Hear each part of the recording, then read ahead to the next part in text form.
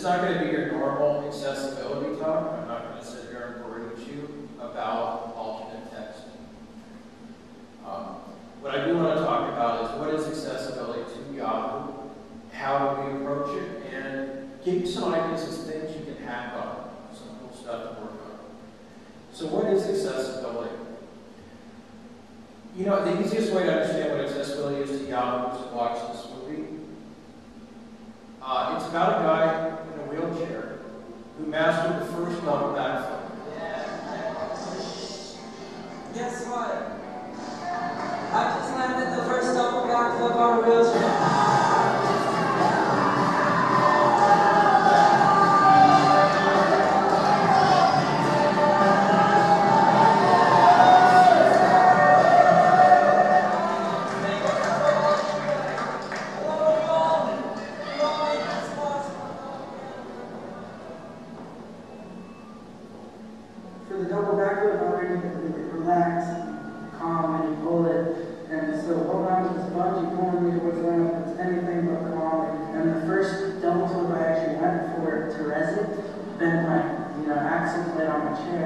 So then I was real discouraged. I had to get some parts overnight in California. It spent $70 on that. But it was, it's the best $70 I've ever spent. I feel like something's broken. Maybe a room. My chair rolled out. Oh, I think I threw my back out home now.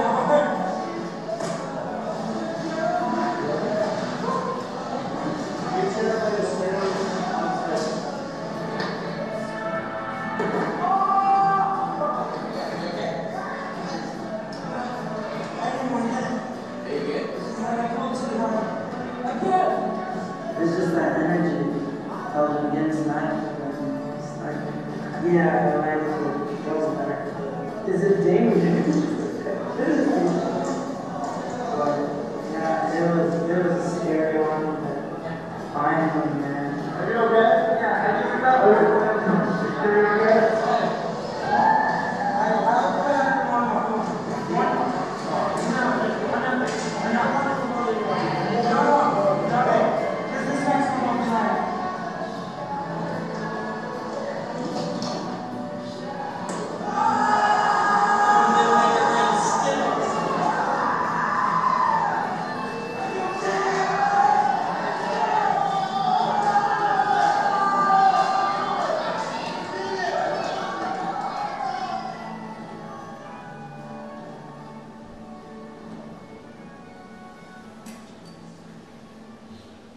At Yahoo, we don't see accessibility as like something where we're going out and trying to help people. What we see accessibility as is we've got millions of customers out there of different abilities. And each of those people has 2.7 people associated with them. So let's say that a person is in a wheelchair. On average, they've got 3 people in their family, people that really care about them. So we see accessibility as a way of opening up our business to every single person we can in the world. And the way that we do that is we try by leveling the playing field. That might mean that we have to give people special access. We might have to do a little bit more to make sure that it works with screen reader. Or that we make our pages so that someone that cannot move physically their hands are still able to go through a web page quickly. So accessibility is by making sure that we can provide whatever is needed for someone to get the job done, regardless of their ability. It also is removing barriers. We're not going to do something that actually makes it more difficult. If we want to do build a page with lots of images, we want to make sure that those images work for everybody. If we're doing JavaScript, and that JavaScript may make it difficult for someone that has a uses voice to text, like they talk and the computer does stuff, we want to make sure that we're not doing anything that breaks that. So removing barriers, making sure that we add whatever we need to, and then also thinking about universal design. This means that I'm not going to build a building for someone that uses a wheelchair. I'm not going to build a building for someone that doesn't use a wheelchair. I'm not going to build a building that's good for people who are blind. I'm going to build a building that's good for everyone. That's universal design. Let's build it once, and let's build it equally for everybody. There's a lot of money in that, actually, for web pages, for physical stores. And we're seeing more and more designers and architects thinking about that. It really does belong in the web world. So who makes things that are accessible? Why is it that some things are good, some things are bad? There's an attorney in the San Francisco area. Her name is Lainey Feingold. She's an attorney that goes to places like Target or goes to Walmart or goes to banks. And instead of saying, we're going to sue you if you don't fix that, she goes to them and she says, look, you have a problem here. People that are blind want to buy from your store. But when they get to the cash register, they can't use your thing to run their ATM card or their debit card because there's no braille, there's no audio feedback. So if they want to buy something, they have to tell the person what their password is. We don't want that to happen. So here's how we can help you. And so Lainey Feingold is saying, we're willing to work with you to help you solve these problems that everybody knows about. She's done an amazing, her and her group have done an amazing amount of work behind the scenes to fix that. But she says that part of making things accessible is you need two people. You need an advocate and you need a champion. Now, advocates are people that they are not going to put up with an inaccessible situation.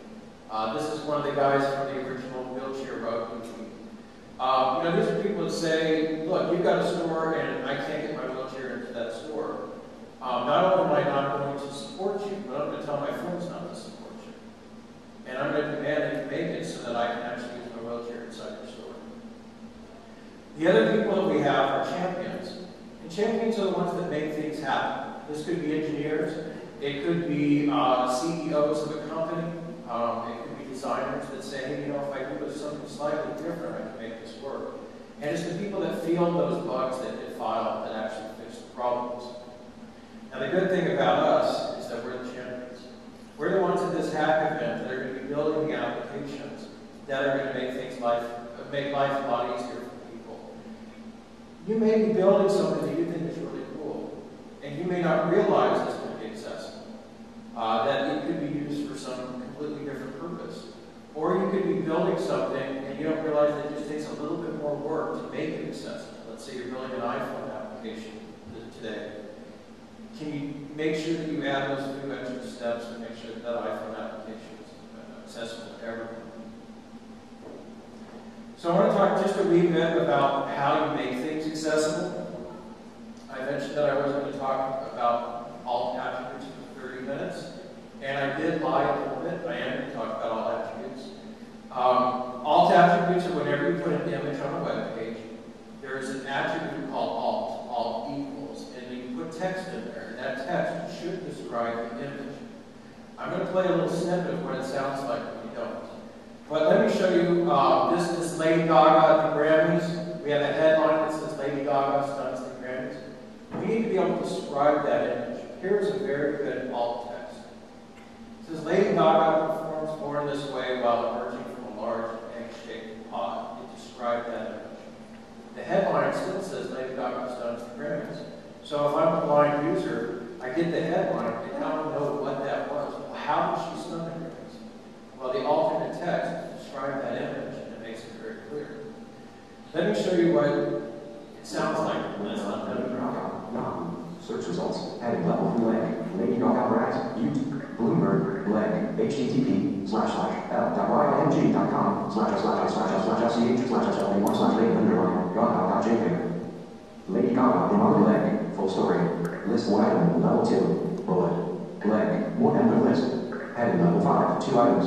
Lady Gaga. Photo. List 6 items. Leg. http://t-student.fm.bit.net/images/thumbnail.asp next question Q equals 4033003635547 and it equals 618K969141F121C531DVD9124. Leg. http://t-student.fm.bit.net/images/thumbnail.asp next question Q equals 42605205559 and it equals C164-C1892. What you're hearing is that when you don't have any alternate text on an image, the screen reader has to give the user some feedback as to what they're going to be looking at, so it tells you the location of the image. So in this one, we had the search result page on Yahoo Search, and they didn't use the alternate text correctly. So someone that was blind went to do a search result, they had to parse through dozens of images with these extremely long URLs. Now, a lot of people might think, hey, well, I don't have a good alternate text in this image, I'm just going to use alt equals blank, alt equals quote, quote, nothing in there. That works fine if it's a decorative image, but don't use it when the image is the only thing within a link, because the screen reader is going to get something that says link, and then it's going to tell you the location of the image. So always use alt equals, quote, quote, something in every image that you put on a web page. If the image is the only thing that sits within a link, you need to describe what that link is going to do. So it could be alt equals, click on this image to find more information about maybe something that describes what that link is going to do. Now, another problem we have, this also came from a Yahoo page, is where you use the wrong item. So this came from a sign-up page, and we had a button to sign in, which is great. A button should be in action. But then they had a link to cancel the form. A link should take you to another page. So if you're building a form and you're using sign in and cancel, they should both be buttons. What happens when a screen reader user is they get told that this is a link or this is a button. If it's a button, they know it's going to be in action. If it's a link, it tells them where it's going to go. And if where they're going to go is like a pound sign or it's a JavaScript link, that's not really helpful. The other nice thing about using buttons that a link for these things with JavaScript is you don't have to cancel. You don't have to say stop the link process. Another thing that really helps us with accessibility is when you have a data table. For instance, I have a data table. I hope I have these things correct. I was trying to figure them out. Some Romanian foods. Now, a data table can have what we use as a TH at the very top. The top row, these are table headers. And you see an attribute called scope. Now, what scope means is that this table header is going to describe everything. It says scope equals call. So name is going to describe everything underneath it. I would have the same thing for type. It would describe everything underneath it, and the same with taste. Now, you can see also that there's one called TH scope equals row. So that one describes the data that's on the side. If I'm a screen reader user and I come to this data table and there's no headers, then basically I have to memorize. I have to kind of think to myself, hey, this is the first row, the second column is going to be about type, third column is going to be about. When I get down to this thing, imagine being a screen reader user. You've gone through all these things and it's just saying words. You've got to kind of try to remember, what was that last column? If you use these TH scope equals row and column, it will say, right here, it will say, Toba, if I said that correctly, taste pork sausage. So the screen reader will actually tell the person what are the headers associated with that data. It's very simple for you guys to implement. It's a huge difference for people that need it. One last basic HTML stuff. Whenever you have a form and you have an input, please put a label on it. Now, this does two things. For the average person, when you have a label, they can click on that label and it activates the input, which is really nice with more radio buttons. Yeah, that form, you have to try to kind of like put your mouse on the radio button. You have this big long stretch of text. It's much easier if you just click on the text and it activates the radio button. Very simple stuff. Now let's get into something a little bit cooler. Accessibility is not very sexy. ARIA is pretty sexy. ARIA is Accessible Rich Internet Applications. What this means is that we're saying, hey, Web 2.0 guys, we're building some cool stuff, but it doesn't work with screen readers. We're taking a web environment, which is documents, and we're trying to turn it into all these applications, and there's really no correlation. So let's use a few little bits of HTML, some attributes, some ideas. And when the screen reader comes to this thing, let's say it's a tab view, it has 4 tabs, and in each tab you can see like a box. Let's let them think that this is no longer a web page, but it's actually a native application like Outlook or like Word or something like that. Let's make them get the same kind of feedbacks. We have the same kind of key commands, the same kind of arrows, the same kind of tabbing structure. You can use ARIA today. We have things called landmarks where you basically just put something like role equals search on your search form. Role equals main on the main section of your body of the page. What's cool about this is that the user, we have those skipped main content links. They actually can then skip to any part of the page when you have these roles. You can have function role equals button. Let's say you have a web page and you have tons of those links that are doing things like canceling the form. At least put role equals button on that link. That will tell the screen reader, hey, this is not a link, it's actually a button. It makes a big difference. We can actually use aria-something, like aria-label, that allows us to put a label on an input without actually having it visually part of the page. So if you have a bunch of forms that have inputs with no labels, and you don't have a visual description of it, you can actually just put that attribute on the input and it works. And you can even do states like aria invalid equals true. Let's say that someone submitted a form and something was wrong. When you reload that page, you can add aria invalid equals true, and then the screen reader will know this is the input that's broken. They don't have to sit there and try to find it. So let's look at an application that has really good aria support.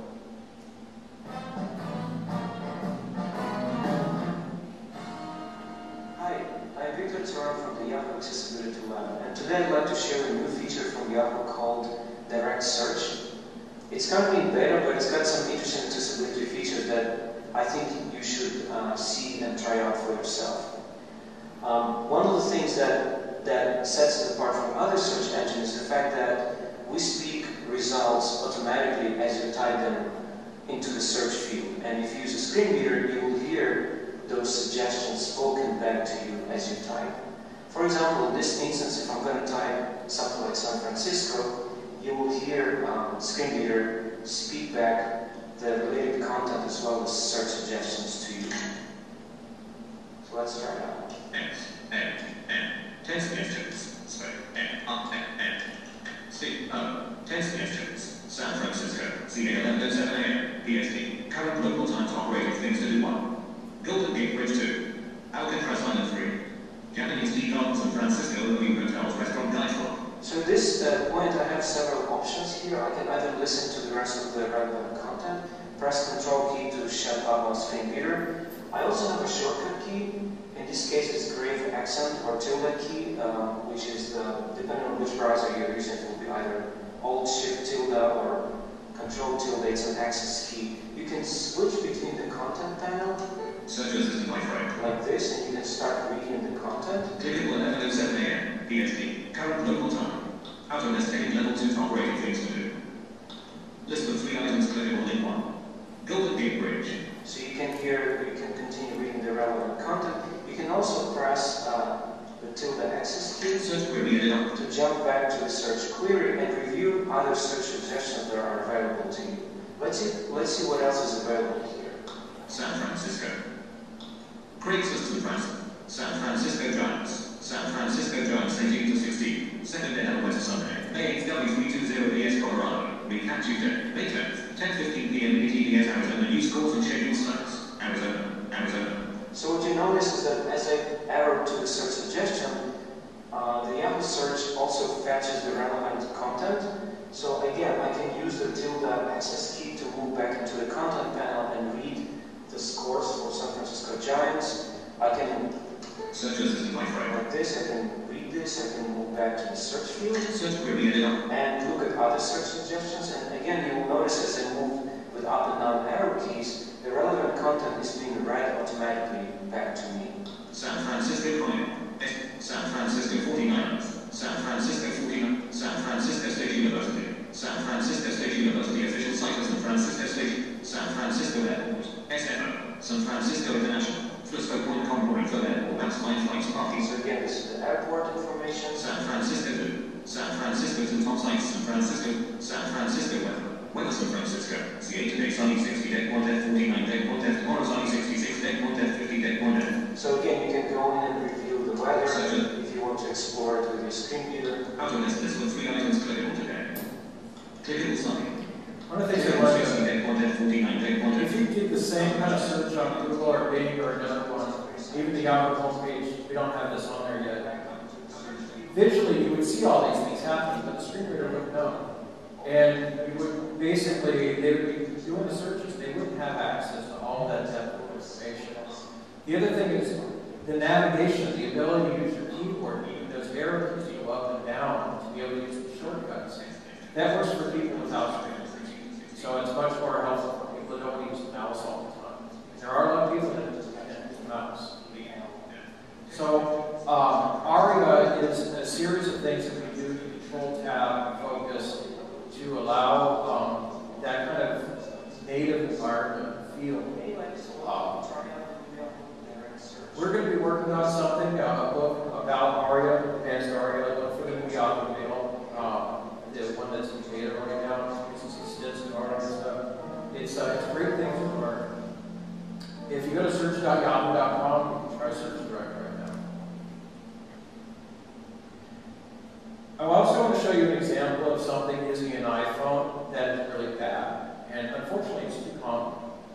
So this is one of the native apps on the iPhone. In this instance, we're looking at Southwest app, which should allow me to go and buy tickets or reserve my flights and whatnot. So I'm going to just do a couple of flicks left and right to see what I can actually do with this app.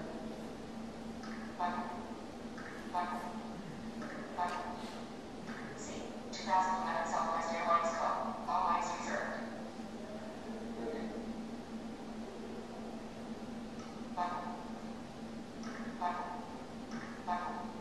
I think there's no business for Southwest. So what you may not realize is that the iPhone is an extremely accessible phone. It has changed the lives of people that are blind.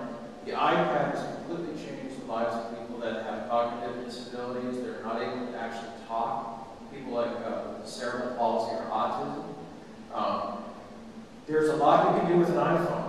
But one of the problems in that particular application is that they were using images for all of their buttons instead of actually using a native button. When you do something like that, you need to put a title. Whenever you're using something that's not native, put a title on it, put a description, a state. These are all very easy to do in interface builder. So what we're saying is if you're building something, you're doing it cool today, if you're doing something that's not using a native button, make sure you add the accessibility package. iOS will give you 90% of the accessibility, you just need to make that last little bit. So let's look at some challenges and solutions that you may be able to work on today. One of the big issues that we're having is traumatic brain injury. We have a lot of soldiers.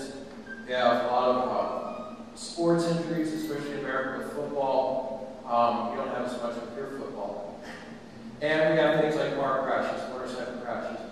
Now, what is a traumatic brain injury going to do to you? Imagine short-term memory loss. How can you build an application where the person comes to it today, when they come back to it tomorrow, they don't actually remember how this application works? Are they going to have to relearn it every time? A great example of this is Angry Birds. You can give Angry Birds to someone and they can figure it out in 30 seconds. You give it back to them the next day, they can figure it out in 30 seconds. But look at something like Yahoo Messenger. You give a Yahoo Messenger to them and they may not figure it out. And then when you get back to them tomorrow, they got to do it again. So think short-term memory loss. What if I'm reading an article and it goes to page 2, but I can't remember the first part of that article? We may also be able to help them with like tools that allow them to get a job again, re-education, things that give them like task things. Did you let the dog out to the bathroom this morning? Did you make lunch? Did you turn off the microwave? These are things that people with short-term memory loss, traumatic brain injuries, they need. I want to show you something. This started as a hack as far as I know. It's become more of a business. It's called readability.com. This is an article on a web page in Washington about this sports team. So what readability does, it says, I'm going to get rid of all that noise. I'm going to give it a nice simple background and make it very easy to read. So readability basically for someone that has cognitive problems, maybe they have attention deficit. deficit disorder, and they're trying to read an article, but they keep getting distracted by all these other elements. This is the kind of tool that strips away all of them. And what if you had an article that was very complex, but you had some kind of tool that could simplify it and give a summary of the article? So someone that doesn't have a college level education can still understand that article about politics. This is a really cool phone. So imagine that you have a parent that has Alzheimer's, or you have someone with a serious cognitive disability, they need to call the paramedics. All they have to do is press a button next to one of those icons. This would be perfect for an iPhone or for an Android app. You basically have your contact list. And if you give this phone to someone that is like a grandparent or something like that, and you pre-populate that contact list with 10 people, all they have to do is look at a person, their face, press the button, and calls them. Really simple app, but great for you. Memory loss. So once again, with Alzheimer's, can you think of an application that lets people try to, kind of quizzes them, keeps their mind active with senility and such, so that they can remember those people in their family? Some kind of like a slideshow or something. There's really a lot that can be done. A lot of the world is based on non-visual blind users. So look at this complex financial data table. Can you translate that into a few lines of text so that someone that comes to this, they can actually get an understanding of how the stock has gone up and down? Was it dramatic or was it fairly stable? There's a tool called Universal Subtitles, and that's over here on the right.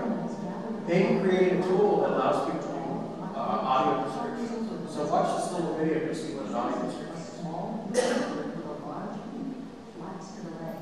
He bows to Mufasa, a powerful, dignified land with a thick red mane.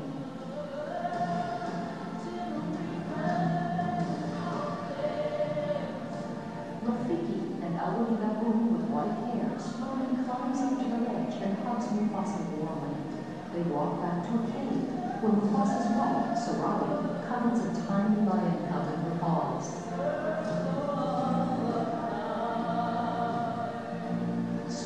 Rafiki bends over Simba, the baby lion, and shakes his walking stick, which has 2 melons tied to it. Simba swats his paws for the melons playfully. So imagine that you can build this application. Someone loads a video, and then you give them a tool. They can actually start adding audio descriptions to it. I think that'd be pretty darn cool. Universal Subtitles does that. We can actually add closed captioning. If you have an iPad, a lot of people use this program called Flipboard, which basically grabs your Flickr screen, your Twitter screen, your Facebook screen, and then it grabs the articles that your friends are sharing, and then it expands them. So you have like a magazine interface. So you can see all those articles that your friends are sharing. Now, what if you could take that concept and use the native text-to-speech engine? So when you get into the car in the morning, you've got to drive to work. Instead of listening to the radio, you could actually be listening to the articles that your friends shared on Twitter the night before. Directions. How can you describe directions when someone cannot visually see a map?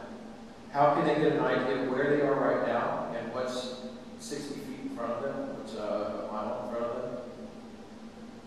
Or where do they park the car? Well, maybe they're blind and they're not driving, but they're with someone. This has happened to me a few times. Where we get out and we're trying to figure out where we park. It'd be nice to be able to say, okay, I'm here, click a button, 5 hours later I can go back to that button, I can go back to where I parked. There's cool deaf hacks, like a sound detector. A fire alarm goes off, you have an application on your phone that recognizes the fire alarm and starts vibrating. Someone that's deaf is not going to hear that fire alarm. Deaf Twitter, a lot of people use Twitter that are deaf. What if they did some sign language, recorded a short video in your tool, uploaded it to Flickr, just like you share photos and everything else? People with physical disabilities also need something. I want to show you a hack that started at Yahoo, which basically, imagine you cannot move anything. All you can maybe move is blink an eye. how would you be able to use the internet? We would have this thing, it's like a keyboard that goes up, and you have to basically scroll through the keyboard, but it's really difficult to move a cursor around the page. So we created this project that's basically going to take the page and it's going to break it into sections. So I basically, by pressing the space button or any kind of trigger, I can have it go through the page by columns. And now it's going to say, I want that section, so I'm going to, it looks a little confusing for you guys. I'm having a hard time letting that work. So now it's going down here, and it's going here, and now I'm able to cruise through this area. I got to a link I wanted, I can now hit click. So someone that cannot move anything but maybe one finger, instead of having to sit there and get this mouse to move around, they can actually, with one finger, they can actually go to the web page, drill down to the section they want. And then they can go to this section and start the video.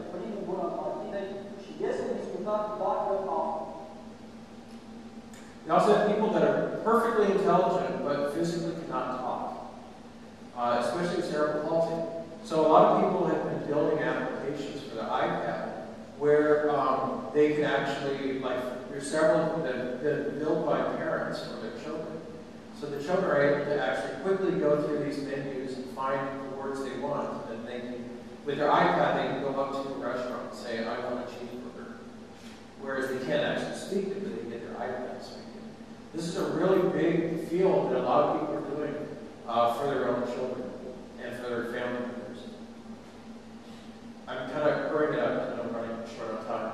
Another thing that's really cool is social networks. If I have a person that's physically disabled, how do their parents, their doctors, their teachers communicate with each other through a private social network? So to summarize, if it isn't broke, fix it anyways.